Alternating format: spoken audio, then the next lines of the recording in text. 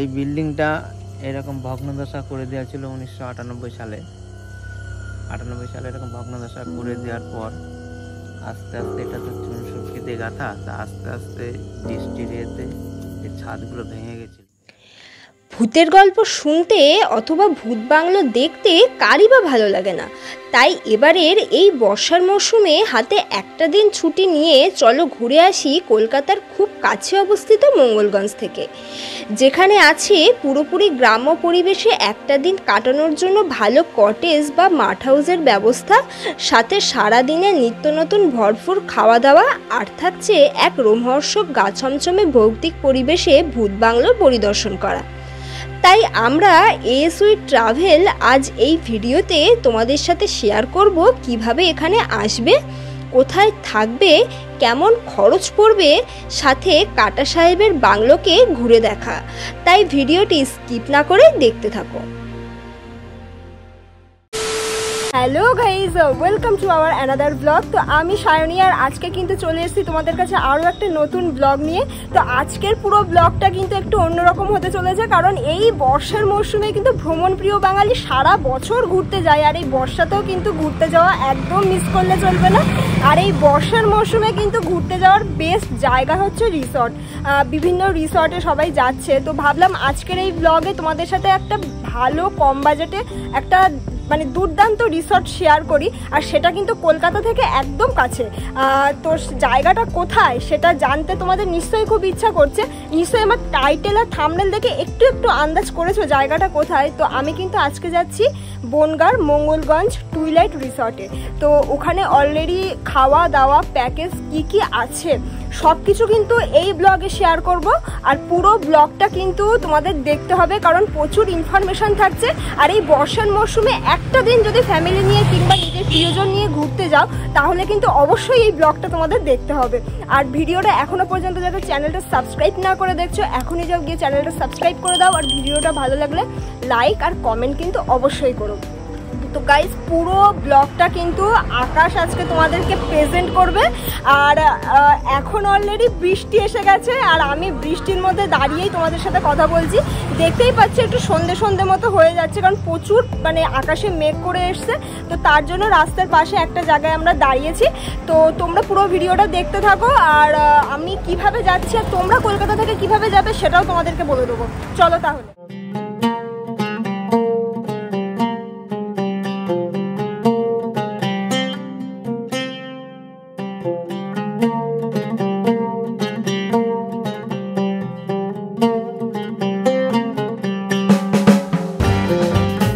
ভিডিওটি শুরু করার প্রথমেই বলে রাখি এই মঙ্গলগঞ্জ কিভাবে যাবে। এই মঙ্গলগঞ্জ যেতে গেলে নিজেদের বাইক কিংবা 4 হুইলার নিয়ে যাওয়াটাই সব থেকে ভালো। তবে যারা কলকাতা থেকে বাই ট্রেনে মঙ্গলগঞ্জ আসতে চাও, তারা শিয়ালদাহ থেকে যে কোনো একটি বনগাঁ লোকালে চেপে চলে আসো বনগাঁ স্টেশন। এরপর বনগাঁ স্টেশনের 1 নম্বর প্ল্যাটফর্মের গেট দিয়ে বেরিয়েই অটো স্ট্যান্ড থেকে যে কোনো একটি অটো বুকিং করে চলে আসো মঙ্গলগঞ্জ। তবে আমরা এএসউই ট্রাভেল এবারের এই ছোট্ট ট্যুর প্ল্যানটি করেছি নিজেদের বাইকে করেই। তাই যারা বাই রোডে মঙ্গলগঞ্জ আসতে চাও, তাদের উদ্দেশ্যে বলে রাখি বনগাঁ থেকে বনগাঁর চৌমাথা থেকে মতিগঞ্জ রোড ধরে চলে আসো মঙ্গলগঞ্জে। এই মঙ্গলগঞ্জের ভিডিও আমি আগেই বানিয়েছি, তাই তার লিংক আমি আমার ডেসক্রিপশন বক্স আর ভিডিওর উপরের আই বাটনে দিয়ে দিলাম। তবে আগে মঙ্গলগঞ্জ গেলেও মঙ্গলগঞ্জে একটা দিন কাটানো, তার সাথে ভরপুর খাওয়া দাওয়া আর ভৌতিক বিষয়টা অনুভব করা, এসব কিছুই হয়ে ওঠেনি। তাই এবারে এই ভিডিওতেই তোমাদেরকে সাথে নিয়েই চলেছি মঙ্গলগঞ্জে আমাদের বুকিং করা টুইলাইট ক্যাম্পে। চলো তাহলে এবার ক্যাম্পে গিয়েই তারপরে তোমাদের সাথে কথা বলবো। ফাইনালি আমরা পৌঁছে গেলাম মঙ্গলগঞ্জ টুইলাইট ক্যাম্পে। তো ক্যাম্পে প্রবেশ করা মাত্রই ক্যাম্পের প্রকৃতি পরিবেশ আমাদেরকে মুগ্ধ করলো। তো চলো তোমাদের সাথে শেয়ার করি ক্যাম্পের সম্পূর্ণ তথ্য। গাইস দেখো, এখানেই খাওয়া দাওয়া করা হয়, এখানে খাওয়া দাওয়ার জায়গা, ঠিক আছে। আর এখানে দেখো একটা টেন্ট আছে, টেন্টে থাকারও ব্যবস্থা আছে, ঠিক আছে। আর এই দিকটাতে দেখো এই দিকটাতে পুরোটা সব টেন্ট দেওয়া ছিল, এটা পুনরায় আবার ঠিক করা হচ্ছে যেহেতু ঝড়ে এগুলো নষ্ট হয়ে গেছে বলে। আর এইদিকে দেখো, এইদিকে কিছু কটেজ আছে, ঠিক আছে, আর এইদিকে আবার নতুন করে তৈরি হচ্ছে। আমরা নিয়েছি ওই দুটো রুম আমরা নিয়েছি, ঠিক আছে। দেখো গাইজ, লেখা আছে মঙ্গলগঞ্জ টুইলাইট ক্যাম্প, ঠিক আছে, মোবাইল নম্বর দেওয়া আছে, দেখেছো।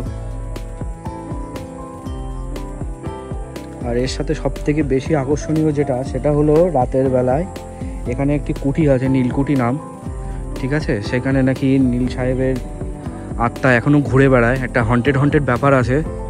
তো সেখানে রাত্রিবেলা এখান থেকে নিয়ে যায়, দারুণ একটা অ্যাডভেঞ্চার। তো সেখানেও তোমাদের সাথে শেয়ার করব গিয়ে কেমন ভূত দেখা যায় কি না আদৌ।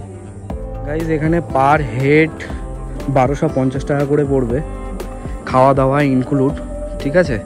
3 বার খাওয়া, মর্নিংয়ে ব্রেকফাস্ট, আর আসার সাথে সাথে তোমরা একটা ওয়েলকাম ড্রিঙ্কসও পেয়ে যাবে, ঠিক আছে। আর চলো দুপুরবেলা খাওয়াতে কি থাকে সেটাও তোমাদের সাথে শেয়ার করব একটু পরে। তার আগে চলো আমাদের যে রুমগুলো দিয়েছে, রুমগুলো কেমন সেটা তোমাদেরকে দেখিয়ে নিই।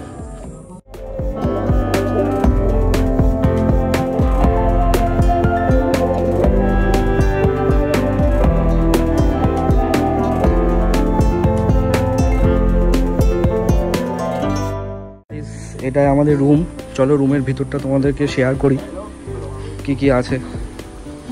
আর দেখো বাইরেটা কত সুন্দর করে যা সাজানো আছে, দারুণ লাগছে।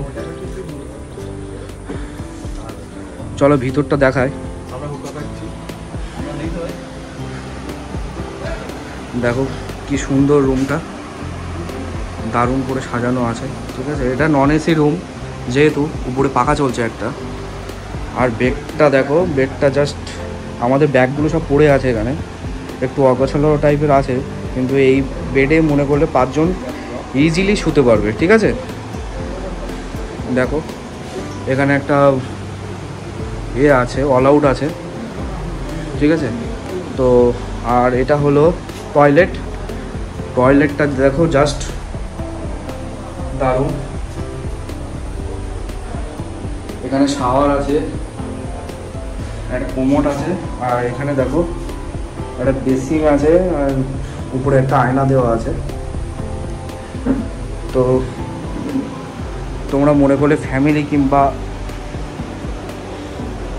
পার্সোনাল কেউ আসলে, কাপলরা যদি আসো তাহলে দারুণভাবে থাকতে পারবে এখানে, অসুবিধা নেই। খুব সুন্দর করে একটি দিন প্রকৃতির মাঝে কাটিয়ে যেতে পারো তোমরা এখানে এসে। তো চলো বাইরেটায় যাই এবার, তারপর গিয়ে তোমাদের সাথে কথা বলি। ক্যাম্পের চারিপাশটা ঘুরে দেখতে দেখতে কখন জানি লাঞ্চের টাইম হয়ে গেল। তো লাঞ্চে কি কি থাকছে সেটা তোমাদের সঙ্গে এবার শেয়ার করব। তো চলো তাহলে লাঞ্চ করতে যাওয়া যাক। ডাল, সাথে একটা বক ফুলের বড়া, আর আছে তোমার সবজি, এটা পটল চিংড়ি, ঠিক আছে। আরও আছে, আর কি আছে, 2 রকম মাছ আছে, চাটনি পাঁপড় আছে। তো ঠিক আছে, সেগুলো আসছে তোমাদেরকে দেখাচ্ছে। বাটা মাছ চলে এসছে, দেখো বাটা মাছের একটা ঝাল টাইপের, দেখো পাঁপড়, এখানে আছে চাটনি, আর সাথে আছে একটা মিষ্টি। দুপুরবেলা লাঞ্চ সারবার পরে এবার একটু রেস্ট নেওয়ার পালা। তো চলো এবার আমরা রুমে গিয়ে একটু রেস্ট করব, তারপর আবার তোমাদের সাথে ইভিনিংয়ে কথা বলবো। তো চলো গাইস।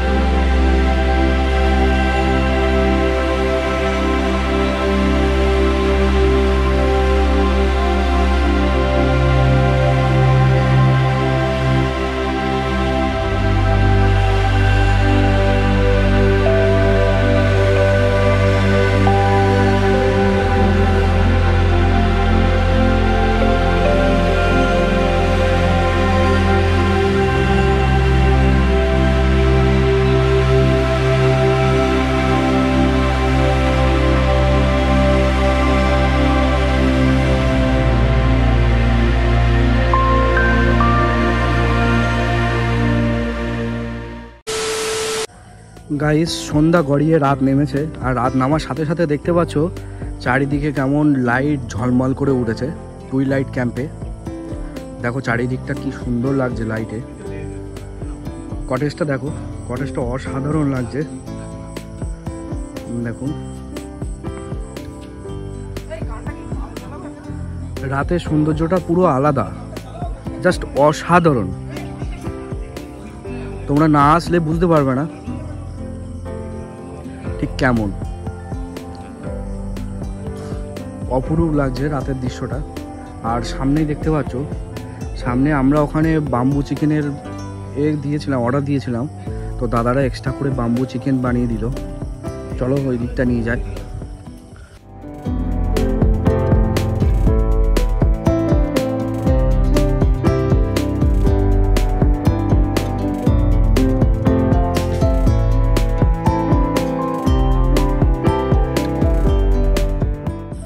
দেখো গাইজ এখানে বাম্বু চিকেনের প্রস্তুতি চলছে। দাদা বাম্বু চিকেন হচ্ছে তাই তো?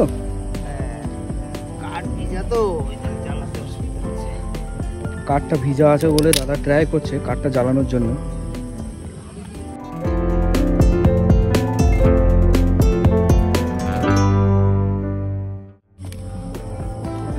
এইখানে দেখো বাম্বু, এটার মধ্যে চিকেন পুরো ভরা আছে গাইজ।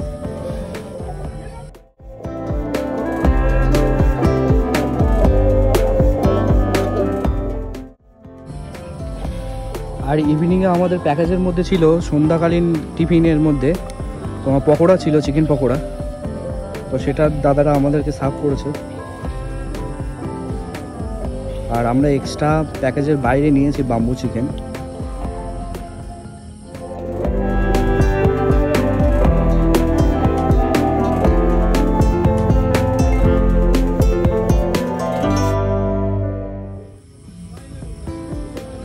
গাইজ দেখো দাদা ধরে রেখেছে বাম্বু চিকেনের, এটা চিকেনটা ওখানে ফ্রাই হচ্ছে বাম্বুর মধ্যে,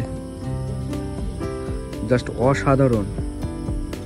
তোমরা এই ফিলিংসগুলো পাবে মঙ্গলগঞ্জ টুইলাইট ক্যাম্পে আসলে।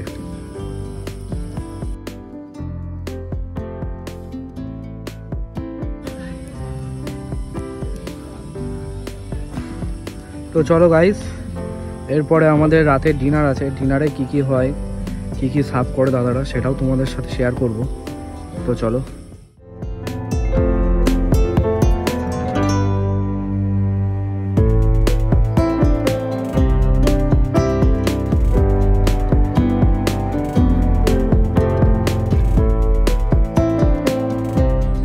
গাইজ এটাই দেখো, এখানে ডিনার লাঞ্চ সব কিছু করার জায়গা হলো এটা।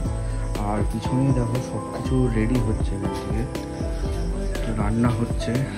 চলো দেখাই তোমাদেরকে।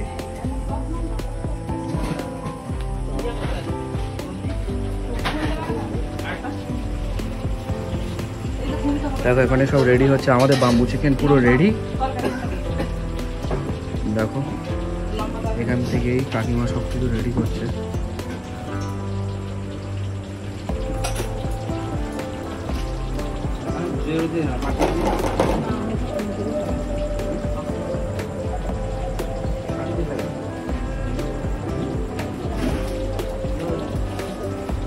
এটাই হলো রান্নাঘর।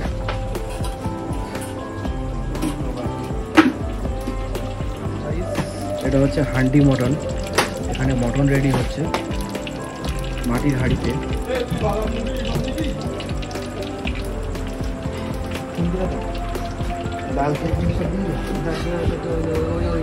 রাতে আমরা চিকেনের জায়গায় মটন বলেছিলাম, যদি তোমরা মটন দিয়ে প্যাকেজ করো তাহলে পার হেড 1450 করে পড়বে।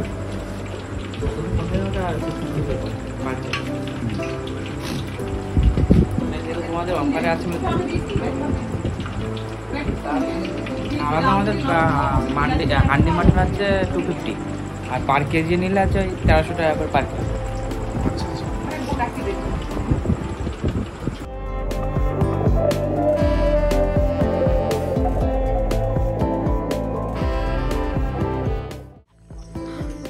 গাইজ আমরা এবার ক্যাম্প থেকে সেই অ্যাডভেঞ্চারের পথে বেরিয়েছি, ঠিক আছে, নীলকুঠির উদ্দেশ্যে।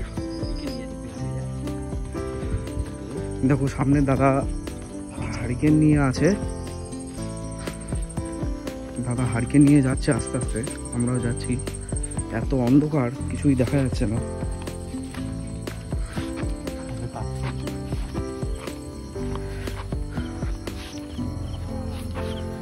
দারুণ একটা ভৌতিক ব্যাপার, ঠিক আছে, পুরো অন্ধকার।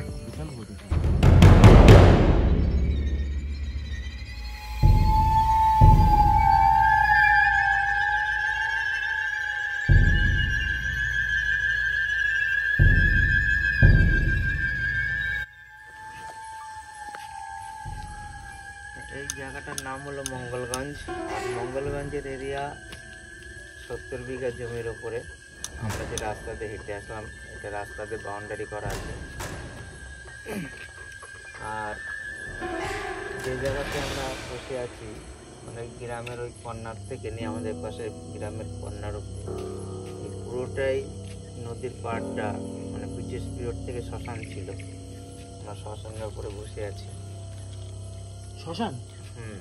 কারণ ব্রিটিশরা যেভাবে এখানটায় মানুষজনকে হত্যা করেছে, যাদেরকে মারা হয়েছিল তাদেরকে এখানটায় কব্বর দেওয়া হয়। লাইটটা বন্ধ কর। লাইটটা বন্ধ কর না ভাই, কেন এগুলো করছেন তো বুঝতে পারছি না। এই শ্মশানটা বন্ধ করা হয়েছিল 1998 সালে।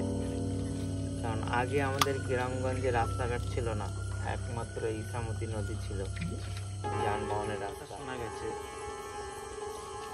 যে এখন তো নৌকাগুলো বোঝা যাচ্ছে এখানটায়, কিন্তু পূর্ণিমা রাত্রে পুরো দিনের মতো আলো থাকে, পুরো নদীটা এরকম ক্লিয়ার বোঝা যায়।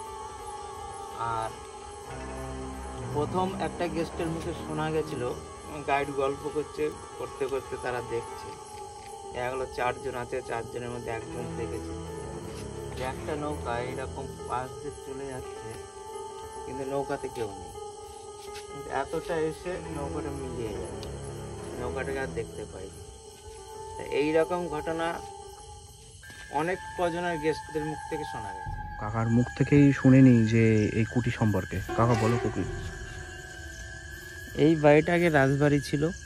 রাজবাড়ির পরে এখানে নীল সাহেবরা এসে নানান রকম অত্যাচার হতো এবং এখানে বহু চাষিদের হত্যা করা হয়েছে এবং বহু চাষিদেরকে এখানটায় মারা হয়েছে। আর নীলকুঠির ভেতরে একটা সুড়ঙ্গ আছে।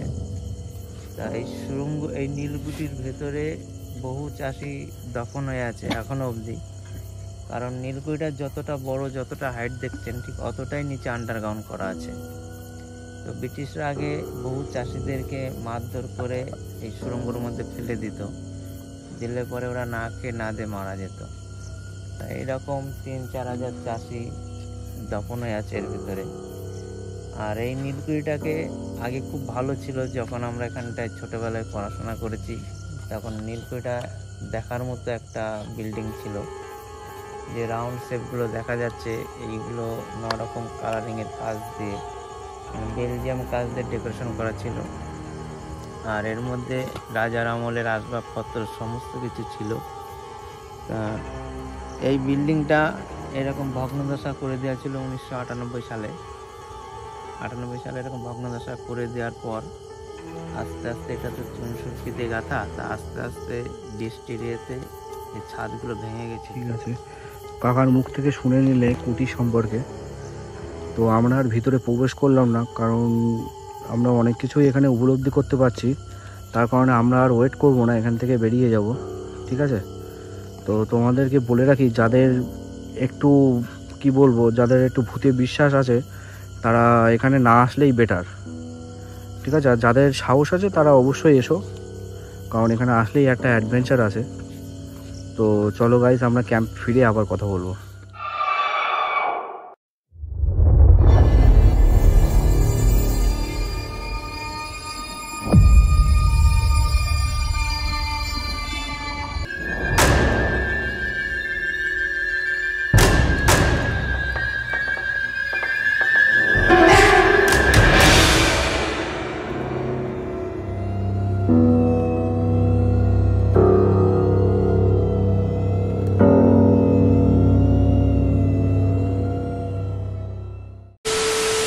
গাইজ আমরা অলরেডি রাতে ডিনার করতে চলে এলাম, আর ডিনারে দেখো রুটি আর আলু ভাজা দিয়েছে, আর আমাদের মটন বলা ছিল, তো মটন আসছে, তো মটন আসলে তোমাদেরকে দেখাচ্ছি। তো গাইজ দেখো আমাদের মটন চলে এসে, তো এবার আমরা মটন দিয়েই খাবো। তো চলো খাওয়ার পরে আবার কথা বলছি। গাইজ আমাদের খাওয়া দাওয়া কমপ্লিট, রাতের ডিনার পুরো সেরে নিলাম, আর এবার আমরা ঘুমাতে যাব রুমের দিকে। তো কাল সকালে মর্নিংয়ে উঠে আবার তোমাদের সাথে কথা বলবো, ঠিক আছে? তো চলো। A few moments later. Good morning guys, আমরা এখন ফ্রেশ হয়ে বেরিয়ে পড়লাম, ঠিক আছে? এখন ব্রেকফাস্ট করব। তো চলো ব্রেকফাস্টে কী কী দেয় দেখি। আমাদের ব্রেকফাস্ট চলে এসেছে, দেখো সাথে আছে আলু পরোটা, একটা ডিম, আর এখানে চাটনি টাইপের কিছু একটা দিয়েছে। তো এটাই আমাদের ব্রেকফাস্ট, আর এখানে আজ আমাদের লাস্ট ডে, তো আমরা বাড়ি ফিরবো এখান থেকে।